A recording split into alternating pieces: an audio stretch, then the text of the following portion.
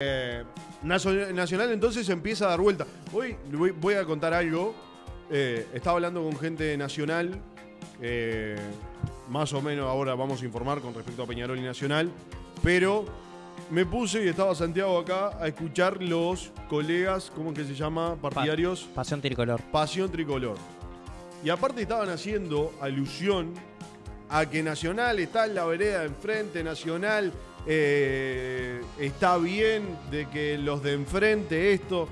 Me encantó porque se ve que no tienen la información de que Nacional se empezó a dar vuelta.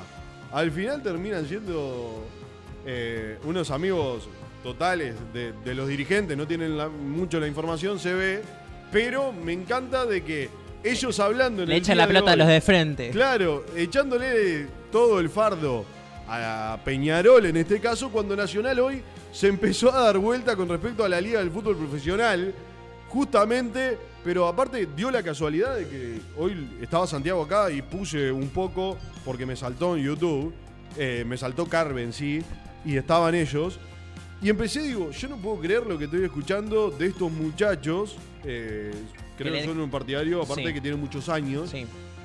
pero con muchos años al aire, seguramente una relación muy buena a favor de esta dirigencia, muy buena debe tener la relación con esta dirigencia. Me da gracia porque hoy estaban diciendo todo lo contrario a lo que están sucediendo en Nacional. ¿Cómo es que se llama el conductor? Usted me lo dijo. Javier Moreira. Javier Moreira. Bien, me gustó escuchar esto, porque digo, estos muchachos le mienten descaradamente a la gente. Y a los hinchas, más que nada. Por eso, a los que lo están escuchando. Obviamente que si son partidarios de Nacional, lo están escuchando los hinchas.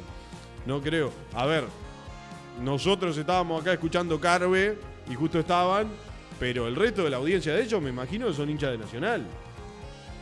O capaz que hay gente que se quiere informar de algo. Pero me daba gracia porque se estaban jactando de que estamos en el lado Alonso. Que estamos en el lado y correcto. cuando hoy Nacional está de Cayetano negociando con la Unión de Clubes. La verdad me dejó asombrado cómo le estaban mintiendo a la gente. El lado no, lo siguiente. No, aparte le decía a Santiago, yo no puedo creer lo que estoy escuchando.